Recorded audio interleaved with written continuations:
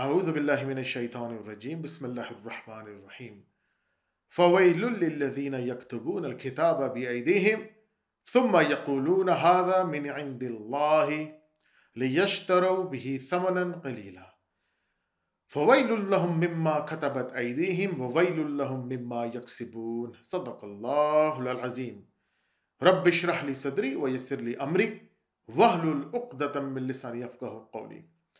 Respected viewers and listeners, Assalamu alaikum wa rahmatullahi wa barakatuh.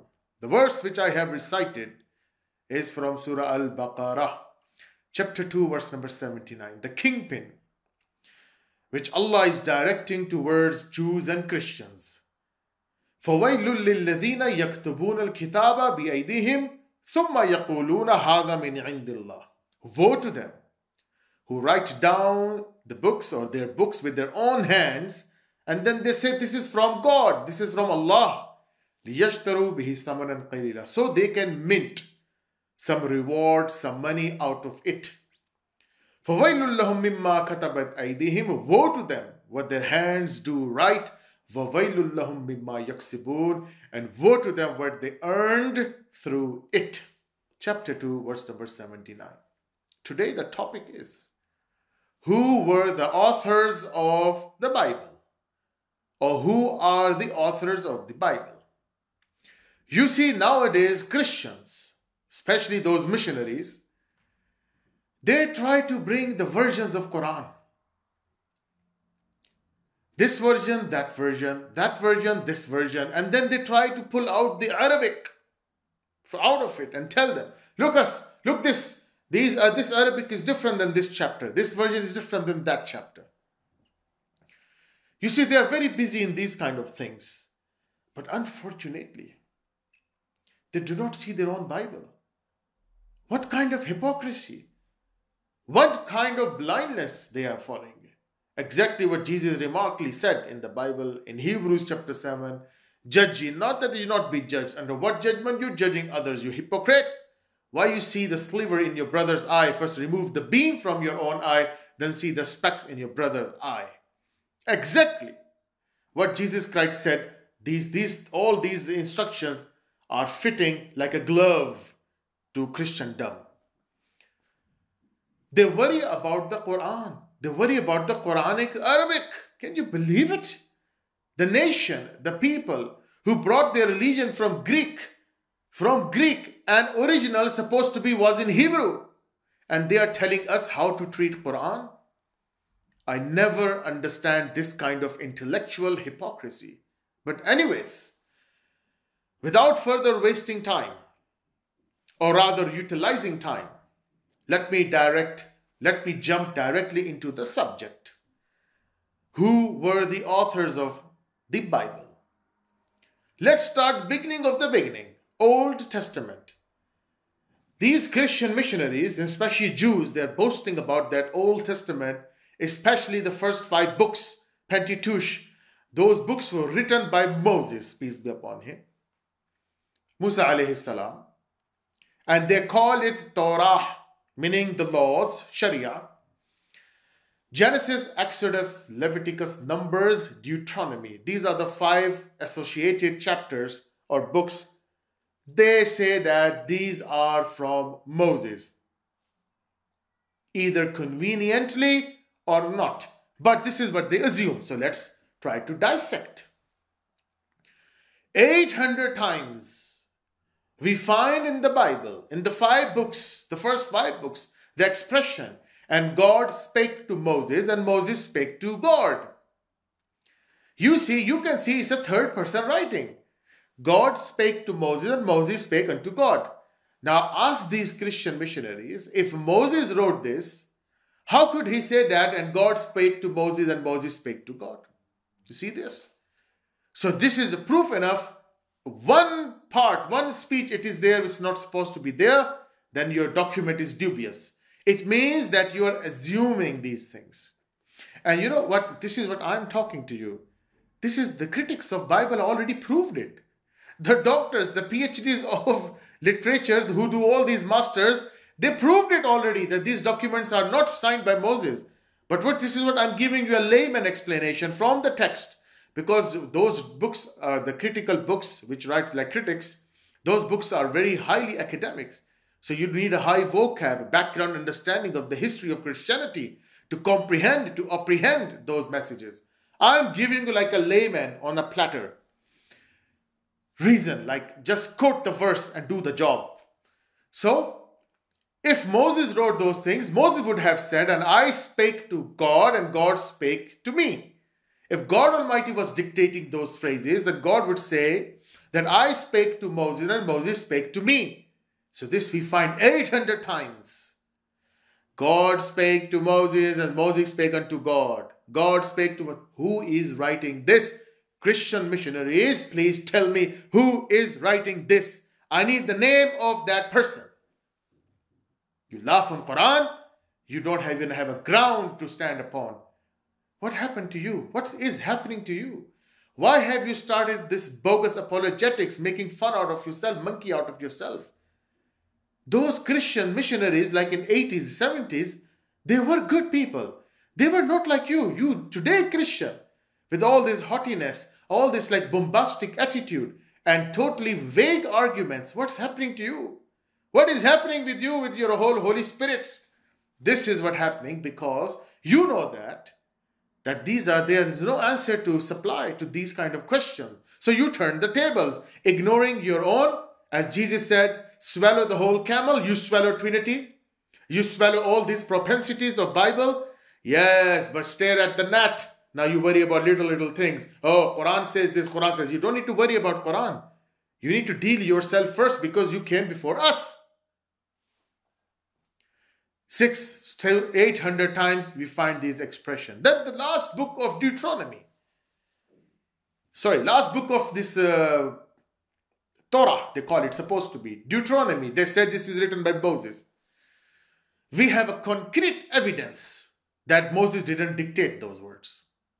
So if we read book of Deuteronomy, you see over there, the last chapter, chapter 34, Moses is supposed to be writing his own obituary, his own death. Can you believe it? And Christians never see that. I am asking who wrote those words? Who? Tell us the name. Tell us the biography of that person. In Islam, in Islamic eschatology, we have every tiny details. One hadith, we have Asma'ul Rijal, the ilm of the chains of narrators, their biographies, vice versa. Over here, you have the word of God with anonymous pens, anonymous people, no biographies. How come? And you swallow it. And you say that this is the word of God. So Moses, did he write or no? No. Why? Because chapter 34 of Deuteronomy, the 5th book of Torah, which they allege that Moses is the author, alleged author, it says that, and Moses was 120 years old when he died, and his natural powers were not abated. And no one has known his sepulchre up to this day. Who is writing this? Moses. Moses is writing that I'm going to die and nobody knows where the place will be. And my natural powers will not be abated on my death. You see, somebody else is writing. Who? We would like to know. Muslims would like to know that who was dictating those statements. You said it's Moses. So the clever Christian will come and says these could be Joshua's. Could be. In the religion, you have coulds. In the religion of God, you want to make could be, would be, should be.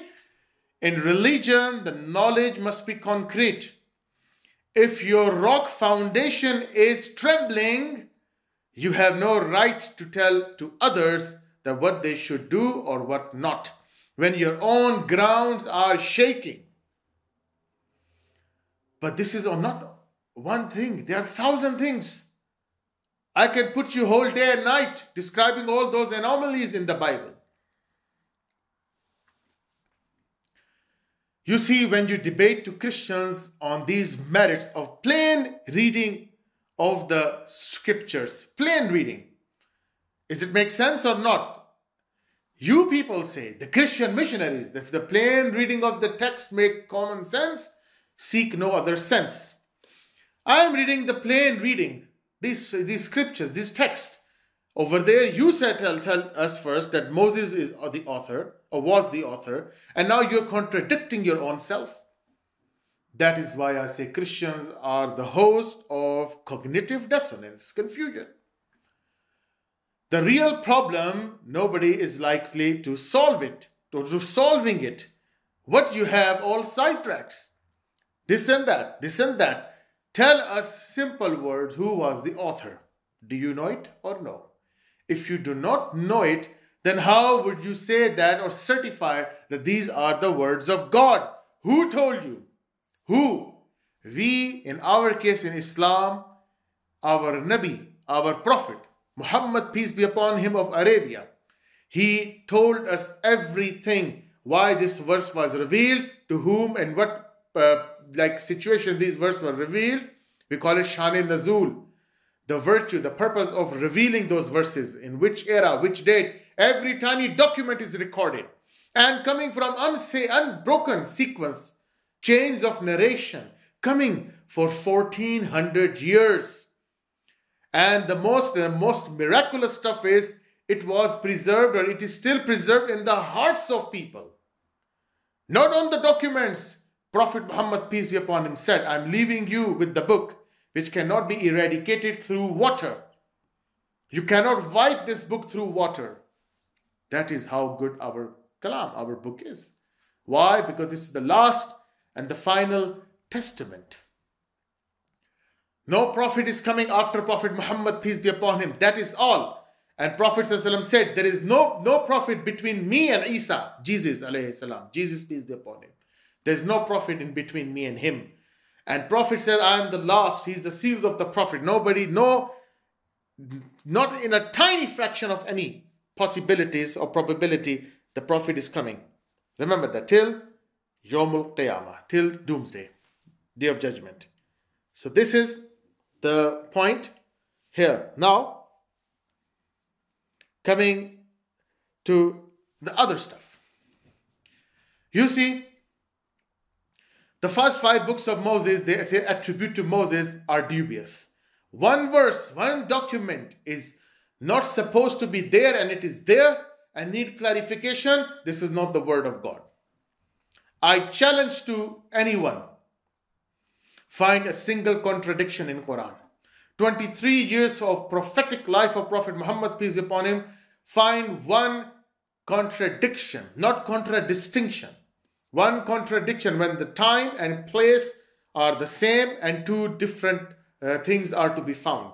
This is contradiction, ikhtilaf in Arabic. If you do not know, then learn what is a contradiction in Arabic language, ikhtilaf. If zaman and makan, if time and place are same and two different things are to be found, that is contradiction. Contradistinction is the quality of ingredients. You keep putting more and more, it doesn't matter. Find one single. You will never be able to find it. Never. This is not the topic of contradiction in the Bible, but what I'm trying to open is an eye-opener. Let's see 5 books you attributed to Moses.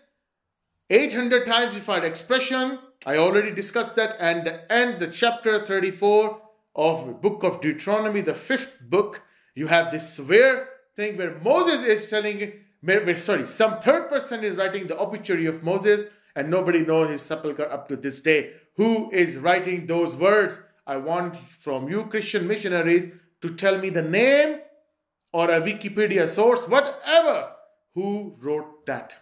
Please. Then you have the middle books. All those books, Kings, Book of Kings, books of First Kings, Second Kings, authors unknown. Book of Job, unknown. Not my words here. I would like to share the sightings. As you know that our Western brothers and sisters go for sightings more than verbal explanation.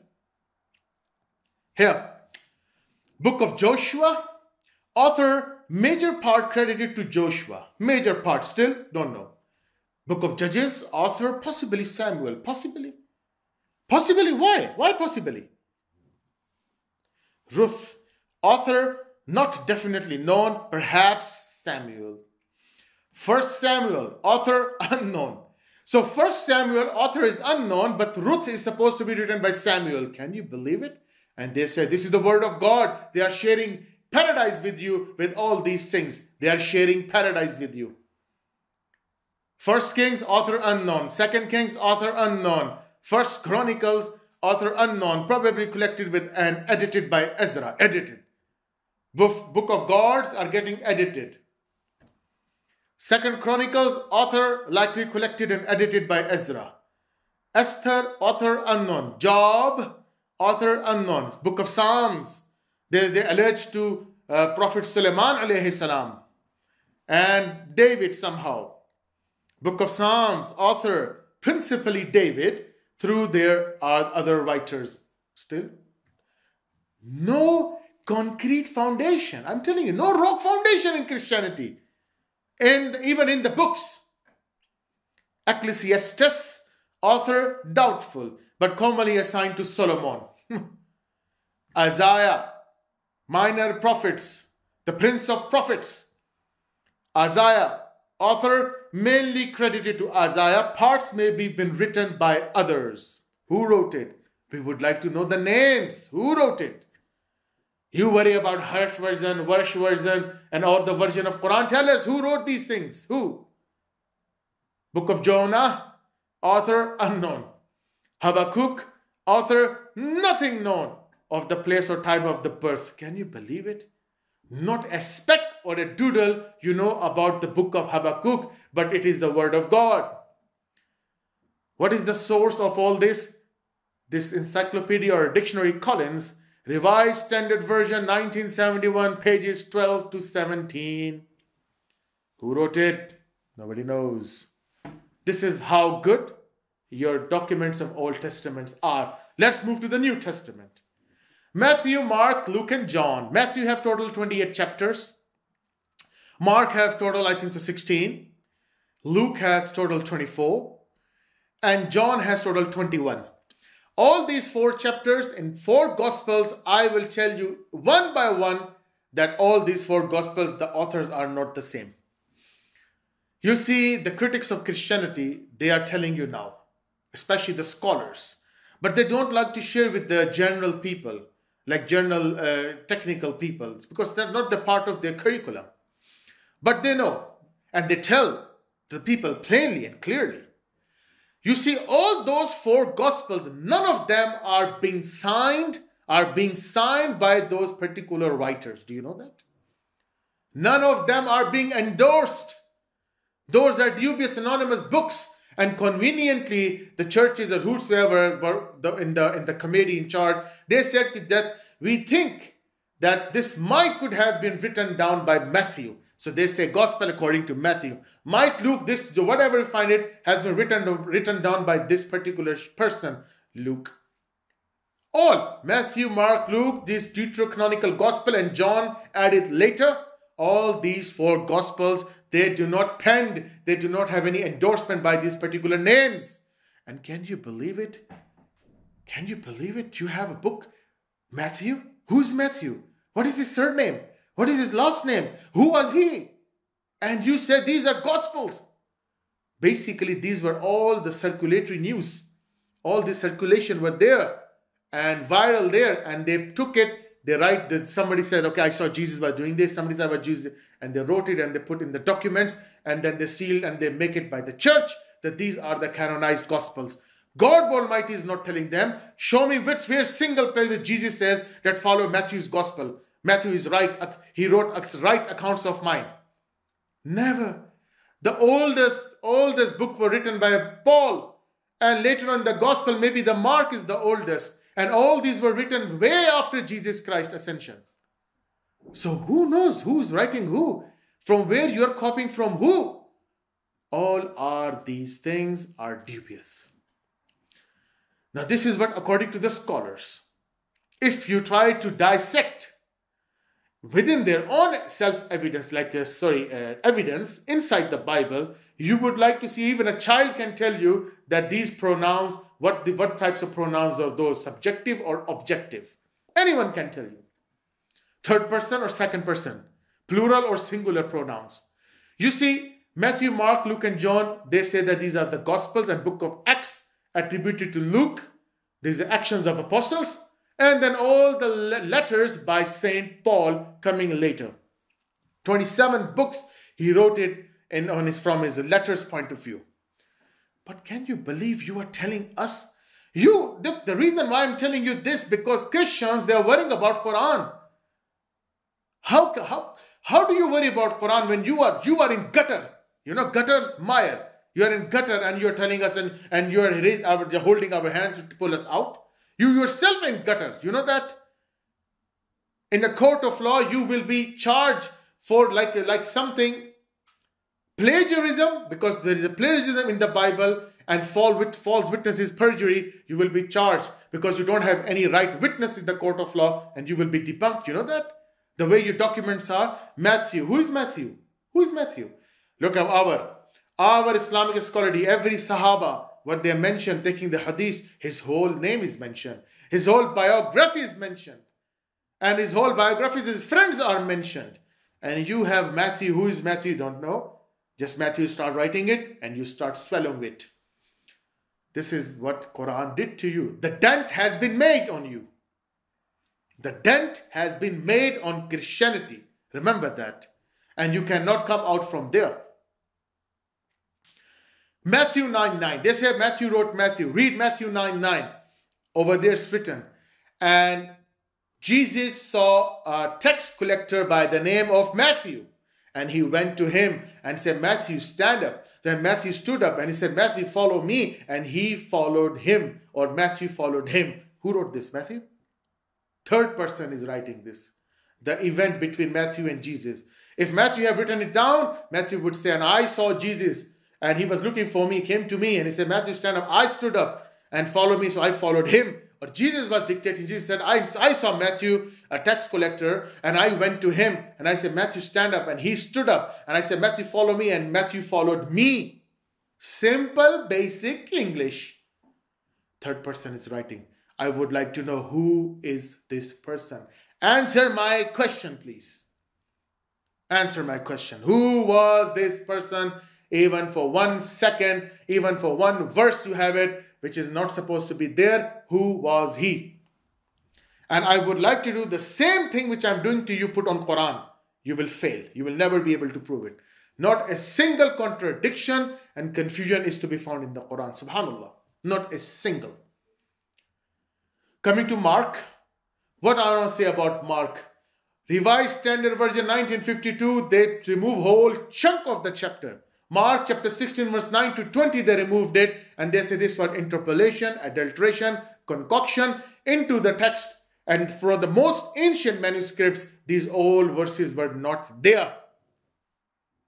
Mark is also a dubious book. Who wrote it? The author. Mark? They said no, Mark is not the author. They changed this review. They reviewed this all. They revised this already. Mark is not the author. He's not the sole author. Coming to Luke. Luke chapter 24 verse 51. That the verse of ascension has been taken out. They said this was not to be found in the old manuscripts, ancient manuscripts, Revised Standard Version. And Luke himself is saying that this thing I'm writing and I'm dedicating to Theophilus, my friend, because I'm the learned man. I'm Paul's physician. Luke chapter 1 I'm reading. Beginning. He said that I'm taking the accounts of Jesus and I'm going to put this in an orderly manner, in a better way, and then I will convey my message. So, and I'm dedicating this whole thing to my friend Theophilus. He's not dedicating to you people, you Pakistani Christians, and you all Christians in the world, especially those with Anglo-Saxons of Germans, all these Western people, all these Roman Catholics. He's saying, I'm giving to my friend Theophilus. And you said that Luke was inspired from Holy Spirit and giving us these all things. How come? Lies after lies. He himself saying that God is not telling me to do. I am a learned man. I am just making a better version and dedicating to my friend Theophilus. Luke chapter 1, read it. 24:51 taken out as an ascension. One word is there, it's not supposed to be there, is dubious. Coming to John. You see, Gospel of John was in disputation because the way we find it, like the verse of this philosopher, Alexander of Philo of Alexandria. He, the one about the Logos and all that stuff. Look, Bible is full of Eastern book. It is the Hebrew book. It is Aramaic book. What it has to do with Logos, Ethos, and Pathos. These are all Greek philosophies. That doesn't make sense. We find this in literary devices. In English subject, when we teach about English literature, we have these devices, sound devices. And from devices, we have all these technical words, ethos, pathos, and logos. What it has to do with it? With the Eastern language. So, this word, in the beginning was the word, and the word was with God, and the word was God. This is a copied, plagiarized, according to the new research. It was plagiarized by the philosopher, this Philo of Alexandria. And they copied from him and put into John's book. It is not there. It's supposed to be there. And second, the last chapter of John, chapter 21, over there it says, and this is a very pious person. John, somebody's talking about John, who has written the account of Jesus. And he was a very pious person. Who wrote this word? Who? You said, oh, no, it is the end. I know it is at the end, but you said this is according to John. So who wrote this text? I want to know the name of that person. Then, coming to the letters. Letters of Paul is also dubious. First epistle of John, chapter 7, verse number 5.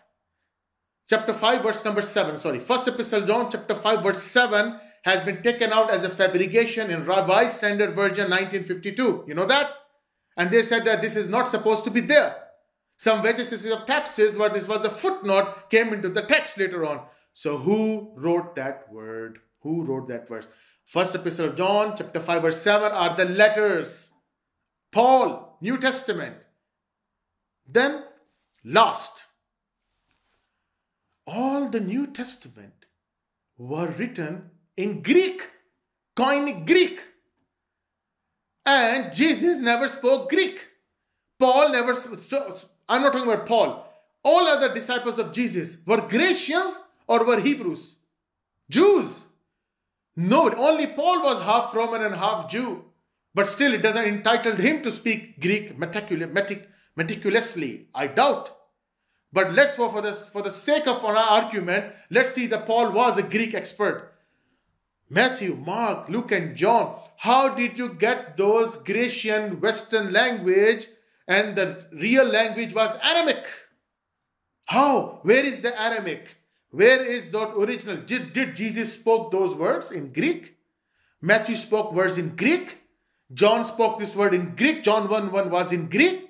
In this in archai, in hologos, prostontheon, kaitios, in hologos. This is Greek. Did he speak Greek? John. All those disciples were the Greek Christian. I don't know. Then you're going to say I'm exaggerating. I'm not exaggerating. Who wrote those words? Who translated? Who is the translator? Okay, you're going to say that Quran also has translators. Okay, we do have. But sir, if the translator's name is not mentioned, we don't accept that. And the translated version is not the word of God. This is the close rendering for the understanding of the people. We have Abdullah Yusuf Ali. We have Daryabadi. We have Sahih International. Translators are mentioned that this is translated by this department. And if we have an English Quran, without Arabic text, it is not even the Quran. You will never see it says the Holy Quran. It says the translation of the Holy Quran. But you said Holy Bible with the translations.